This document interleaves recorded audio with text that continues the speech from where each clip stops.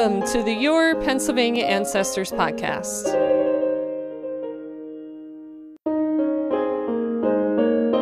In this episode, we talk with Lee Arnold, Chief Operating Officer of the Historical Society of Pennsylvania. Many genealogy researchers consider the Historical Society of Pennsylvania a must-do archive, and you'll find out why in this episode. Lee shares with us all the various pieces of his collection at the Historical Society and what you can expect when you go to research there. HSP is a special place, and you'll feel like you step back in time when you walk through its doors. I hope you get a little glimpse of that in this episode. I'd love to hear your comments and questions about the episode, so go to www.paancestors.com and click on Leave a Question. There's a little microphone there, and you'll get to leave an audio, and I just might use it on a future episode of the podcast. And now, here's Lee Arnold with the Historical Society of Pennsylvania in Philadelphia, Pennsylvania.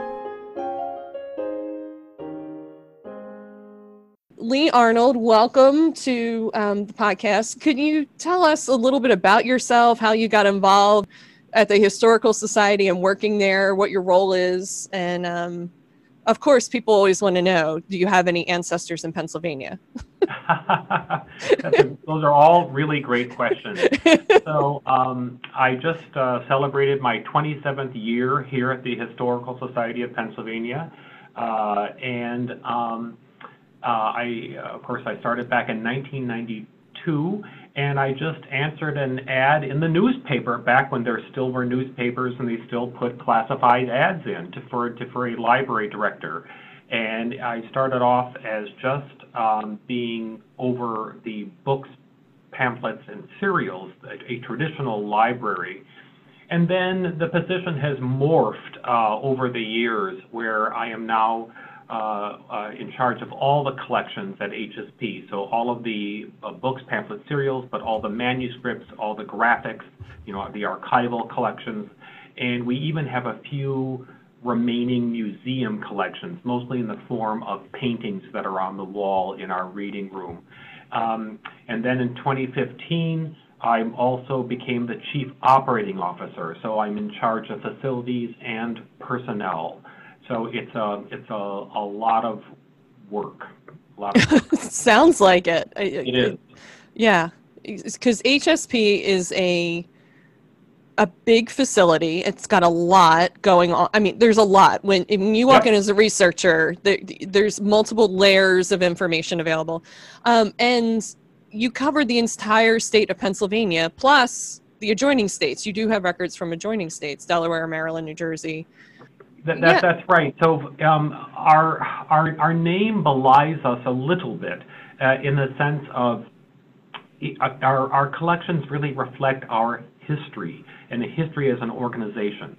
So in 1892, the Genealogical Society of Pennsylvania was formed at HSP, sort of as a Friends of Genealogy group of the Historical Society. And they collected for every state east of the Mississippi River. And we've had some interesting relationships back and forth with GSP since that time. They are a separate organization, and for a long time they were housed in our building. They now have an office in Northeast Philadelphia. But they gave all of their collections to the Historical Society of Pennsylvania. So for genealogy, we still collect for every state east of the Mississippi River. Now, I am the first Arnold of my branch of Arnolds to ever have set foot in Pennsylvania. But I found my own ancestors in our South Carolina collection. I had an ancestor in the South Carolina militia during the Revolutionary War. And then in our Tennessee collection, I found a land deed. As my ancestors moved from the Carolinas into Tennessee, ultimately into southern Illinois, in northern Illinois, and then southern Wisconsin, where I grew up in southern Wisconsin. So it's an interesting thing. The other thing that shapes our collecting has been in 2002 when we merged with the Balch Institute for Ethnic Studies. The Balch was founded in 1976 as a coast-to-coast, Atlantic to Pacific, documenting ethnic immigration into the United States. They covered 60 official ethnic groups. Now, when they merged with us, that was a pretty big ambition, Atlantic to Pacific immigration collecting. So we looked at their collections and saw that they were really heavily, the mid-Atlantic, sort of New York down to Virginia. So for when it comes to ethnic immigration documentation, we sort of stick to the mid-Atlantic area. And then for your basic garden variety history, that's more of the Pennsylvania, northern counties of Delaware, South Jersey, that sort of thing. I had no idea that you had records. I mean, east of the Mississippi was considered in your purview, and that that's amazing. Okay. Yeah, and part of it is, again, our history is that we have very meager acquisition funds, but the funds we have are all endowed, meaning you got to spend them on that. And that's great because it protects us from the marketplace and our general funding. But the quirky thing is that these endowed funds were left to us in people's wills in the late 1800s, early 1900s, and they're very, very specific. So I have one fund just to only purchase things on North Carolina. So we have a huge North Carolina collection. My joke is, and it's true, but in his will, Mr. Lanier says, I leave you this money in perpetuity to buy books on the state of my birth. So I'm just assuming it's North Carolina as opposed to, buying things about cesarean sections or things like that, or Lamaze methods of birth, that sort of state of his birth. So that's North Carolina. And then we have a fund left to us by Mr. Lamberton to only buy books on Scots-Irish immigration.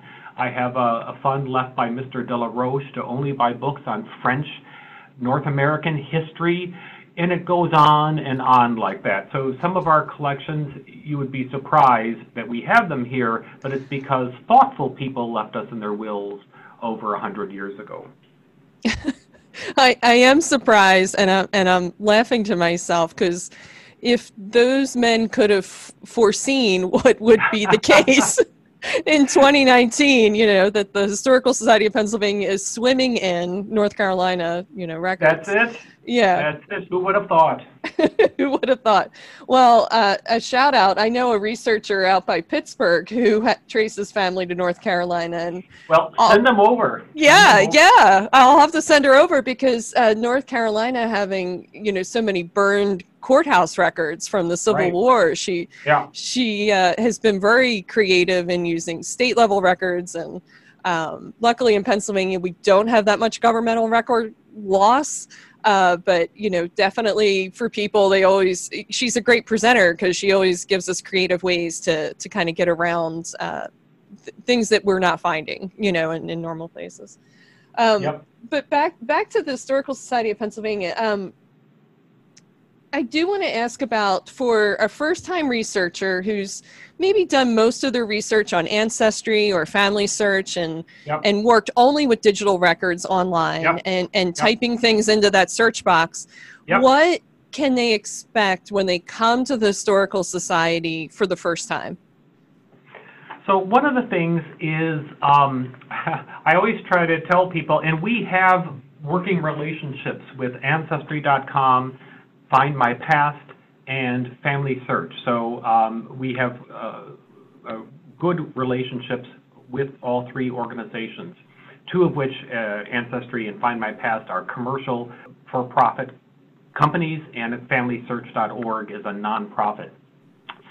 So, however, I do have a beef with Ancestry, which is, one of their lines, you can't watch TV at night without hearing an Ancestry.com commercial. It's like, all you need to do is type. It's like, oh, you need to do a lot more than know how to type. And if you limit your research just to an online database, you really are limiting. Now, what they do is they add spice to it by saying, look, I found all my cousins in Ireland, and I went there, and they treated me, and I had beer, and it was wonderful. Well, all right. I do DNA testing myself. I would never think of putting it out there because I don't want people calling me saying, hey, I'm your cousin. Can I stay with you in Philly? No, you're not going to do that. But the thing is, when they come in the door, we're going to show you real documents that have not been, added to databases. Some have been added to databases, but you're going to go and you look at the originals, but you're mostly going to find items that are going to be new to you, and you're going to be a detective, and you're going to be looking at these things, and you're going to be seeing sometimes the handwriting of your ancestor, and you're going to be finding perhaps some photographs, or you're going to be finding where they lived in the city, and you're going to find an insurance policy for their house. You're like, oh my gosh, I can't believe they had, a lanai back then, or something like that. It's gonna be eye-opening. It really is. Yeah, and that's a wonderful story, and I share your same position about ancestry and the marketing around it. Yep. The one that gets me is the woman does DNA testing and she finds out she's related to George Washington. It's just that simple. It's like within 20 minutes. And genealogy is detective work. It is, and it's enjoyable detective work in that you do find, especially at the Historical Society of Pennsylvania, things like documents you don't even know exist, like you were saying, insurance policies, genealogy research other researchers did, and their notes are in your closed stacks. And right. That's right. I've come across that a couple times researching for clients as well as for myself. And it's, I don't know, there's just something really amazing to find out that there was someone else researching the people you're researching with the care and generosity that they had, did at the time. And you're kind of walking down their same set of tracks. That's right. Wonderful. What has been something... I always think an archivist, collection manager, there's no way that they've read through everything in their institution, right? So, you're discovering along with the patrons, or the researchers. So what's been something that someone discovered that just absolutely floored you? Like you were like, wow, I didn't know we had that, or, that fact existed, for this family, this researcher? Well, one of the things that I wasn't aware of, and I had a researcher last week asking me to clarify something, and not only could I not clarify it because I never heard of it before, but after 27 years, I'm never embarrassed by saying I did not know that, because what I also sort of tell people is this: if we have 21 million items here at HSP, and if I knew every item, I would be a genius and probably controlling the world in some sort of James Bond sort of way. So he said to me, what are these things called a Virginia certificate? And I'm like, I never heard of a Virginia certificate. Well, this was part of a land dispute between Virginia, now West Virginia, and Washington County, what is now Washington County, Pennsylvania, about is it in Pennsylvania? Is it in Virginia? That sort of thing. And in order to, you could claim your land, except if someone had an earlier Virginia certificate. So it would say, deed approved pending Virginia certificate. And so this is something that I didn't know, and we had some information about that. And so the researcher and I sort of pieced it together, and he taught me something, and I was able to find a book dealing with some early Virginia land claims in Pennsylvania. Again, a book I didn't know that we had, but based on his query. And so that was something that was really, really good. And then he was able to, he's working on a certain line of his ancestors who were in this border region. So that was something very new to me, and I learned something. Yeah, that's fantastic. And I love the detective work there, on both your parts, And that brings up a question. So a researcher like that, he came in with a question, what is a Virginia certificate? What should people bring when they come to HSP? What does it look like? What's a good researcher look like when they walk in your door? Well, a good researcher has a good idea about what they're looking for.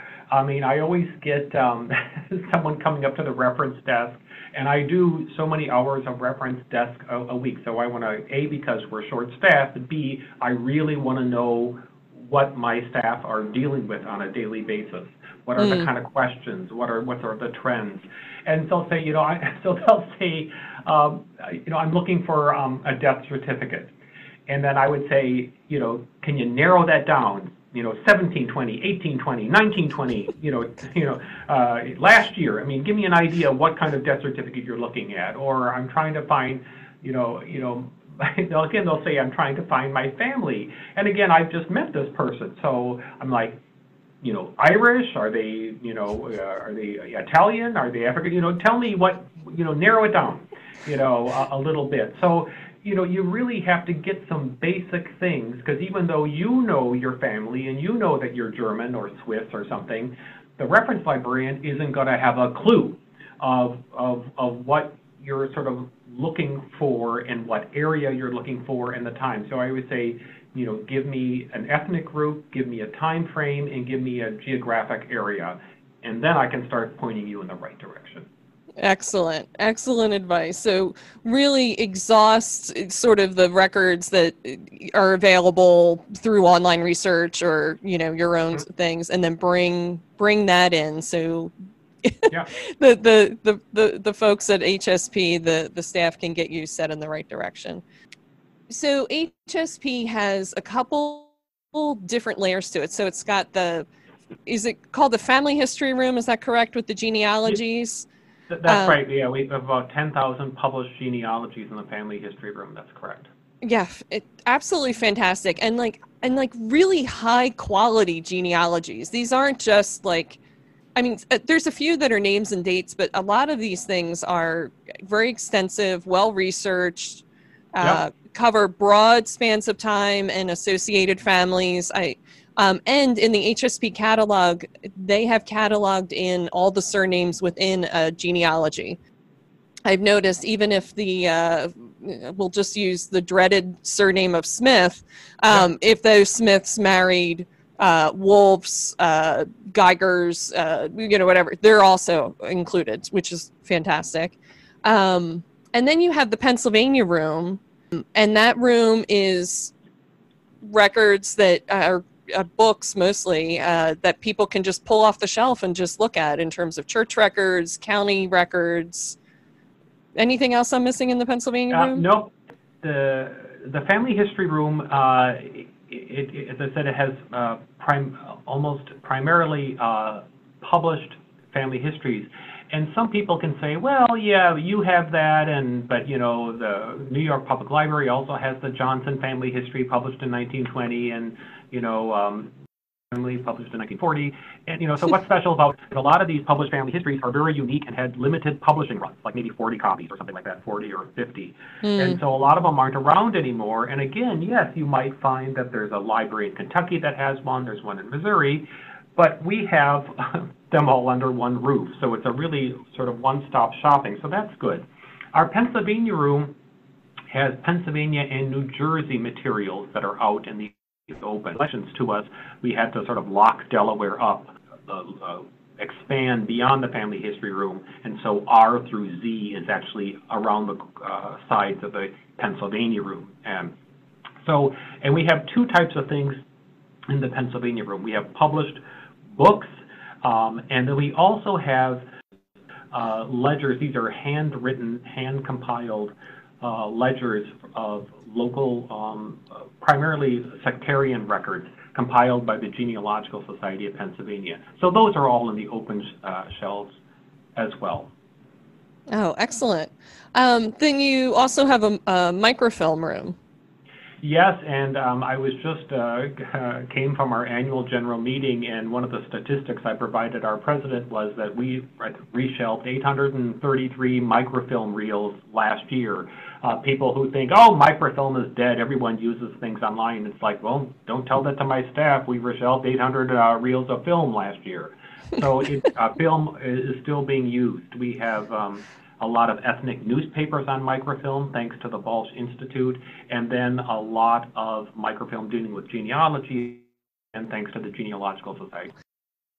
Oh, before I forget, the closed stacks, that's the kind of the part that a researcher does not see. Yep. So what is in the closed stacks, and how does someone access that?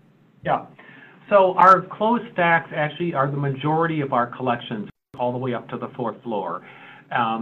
Part of it's intentional to have separate storage areas, and that was part of our early fireproof remedy plan, so that if each of those areas are enclosed, so that if something happened to one, the rest of the collection would be safe. And those include not only books, but also all manuscript and graphic materials and atlases and things like that.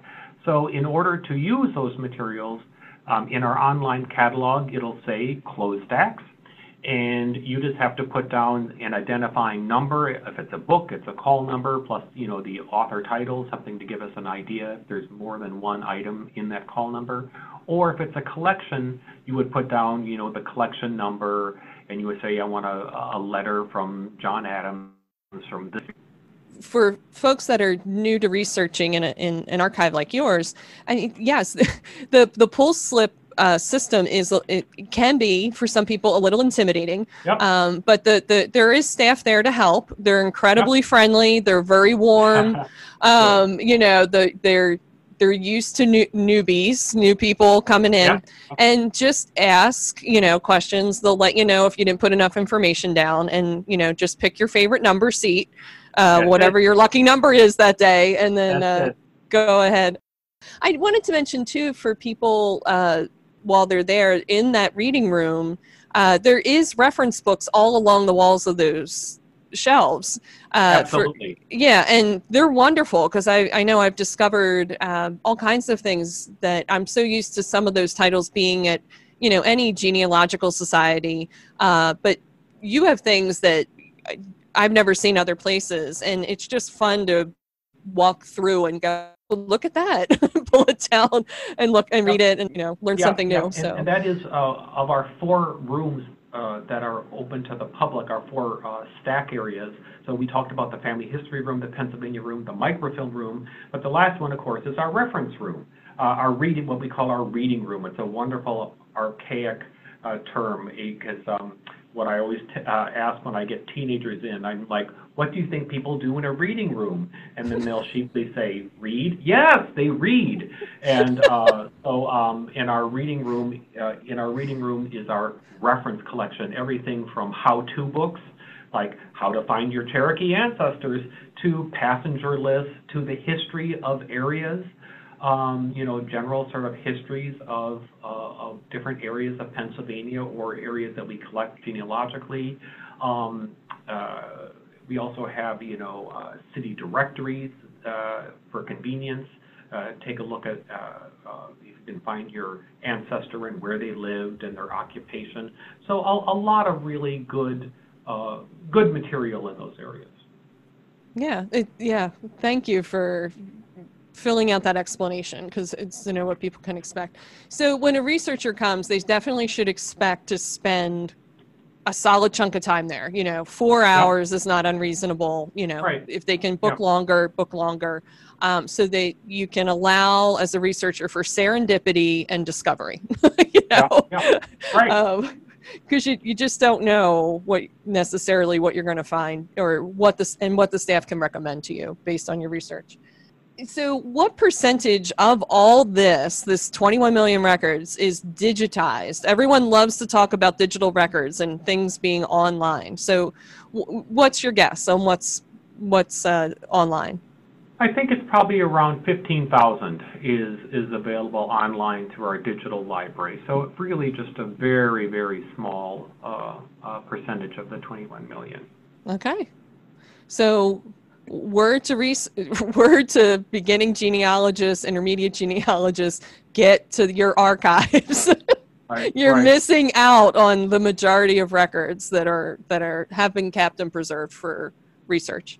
Right, and one of the things because we get, sometimes we get high school teachers bringing their students in to acquaint them with original research, and college students, and I say the same thing to both groups of young people. It's like there's a whole world out there beyond your screen.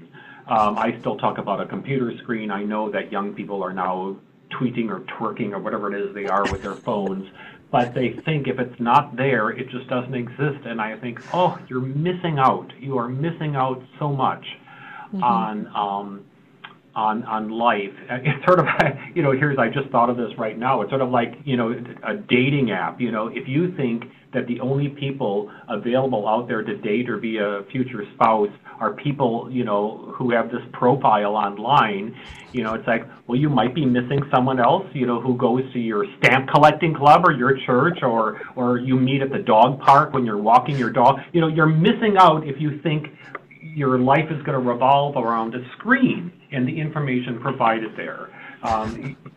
For genealogy, that's certainly the case, but in research in general, if you're trying to find original letters from Indian agents to the Seminole people, it's not going to be online. You're going to have to go into an archive and find it, and it's the same thing in life. You just I always say to kids, put the phone down and look up, and you'll be surprised.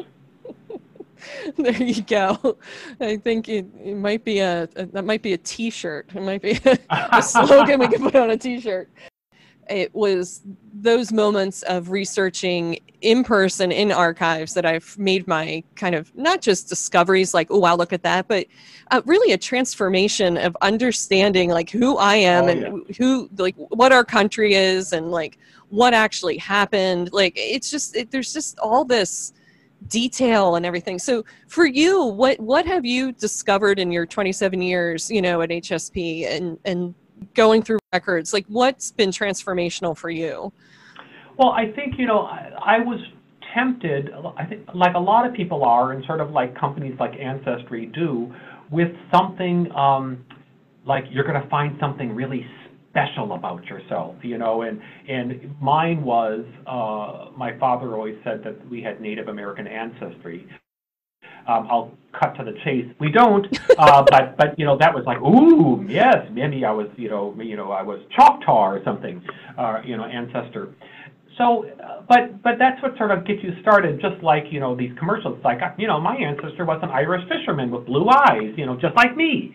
And so you think of these things, but what I found was really how wonderfully ordinary I am, in the sense that the history of my family was really the history of this country, where you had people who left Europe for a better life for themselves and a better life for their children. And in my case, my mother's family were German Lutherans who came into northern Wisconsin and lived and sort of established, Lutheran farms, meaning in Lutheran churches. And my mother only spoke German until she went into kindergarten. She didn't speak any English because German was the language of the church in Wisconsin, where she lived, and her family. And then my father, how they were Scots-Irish, and they came into the Carolinas, and they followed that sort of migration, through the Appalachians, keep heading west and things like that. And so, I mentioned that he was in the South Carolina militia, and the only thing it says is that he lost his horse. Now, I grew up on a horse farm, and when I lost my horse, it just meant that the horse got back to the barn before I did. And someone had explained to me, Lee, the horse was shot out from under him. I'm like, oh, that's what you mean, lost his horse.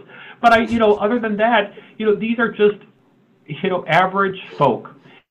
And there are so many stories like that of average folk, and that's what the fabric of this nation is made up of. And in one sense, I'm very pleased about that. I'm very pleased about that. And one of the things is I do genealogy, and I just sort of looking at these people and thinking, what is the price that they paid so that I could, get a better education, for instance. I'm the first male in my family to graduate from college. I'm also I also ended up in later life, just a few years ago, getting a doctorate degree. Again, something unheard of. My father graduated from the 6th grade and was illiterate most of his life. He came from a family of sharecroppers. So, but if if his ancestors and he didn't work hard and did what they did, I wouldn't have been here to be able to, try to make my life a little better or my life a little easier.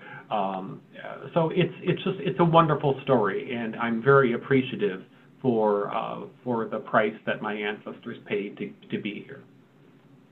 That's absolutely beautiful. It's so true. It's researching ancestors to look for glory is kind of, or attach yourself to your ancestors' glory or accomplishments.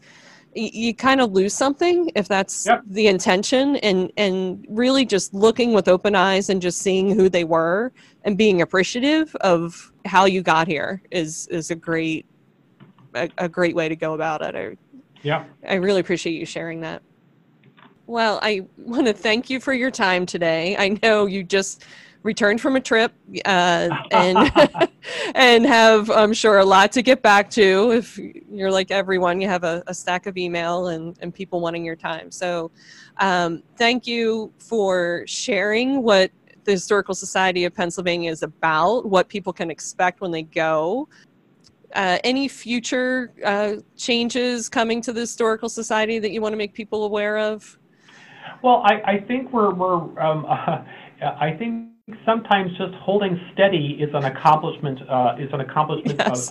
Itself. So if I can at least maintain, we have a very small staff, and as long as we can maintain our current public hours, I think that's an accomplishment. Given sort of the plight of private research libraries today. So that is good.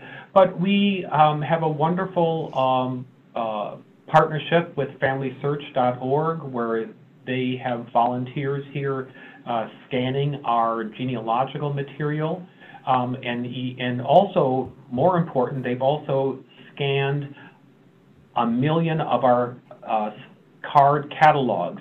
Again, another thing I like surprising teenagers with is, look at the card catalog, and they have no idea what I'm talking about.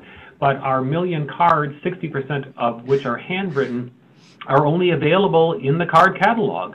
And so our friends at Family Search not only scanned all 1 million cards, but they're in a multi-year process where they're keying them in. So at some point, you'll be able to see, we have a letter from John Adams to Abigail Adams on this date.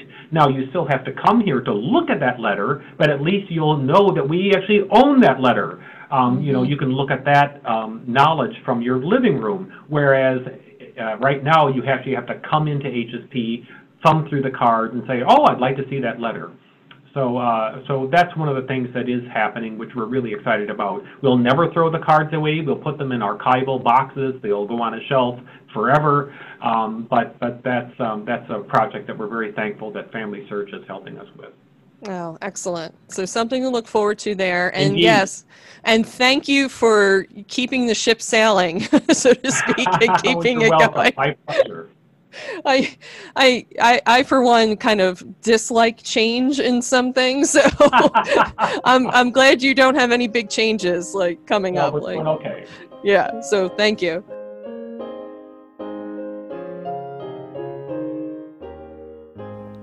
I'd like to thank Lee for his time this morning and for a really fun conversation about the Historical Society of Pennsylvania.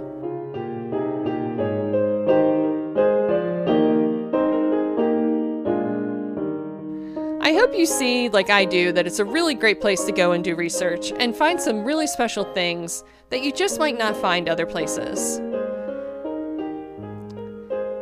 If you're lost and confused in your Pennsylvania research and just can't find that ancestor, take a couple minutes, leave me an audio question on my website, and I'll answer it on a future episode of the podcast.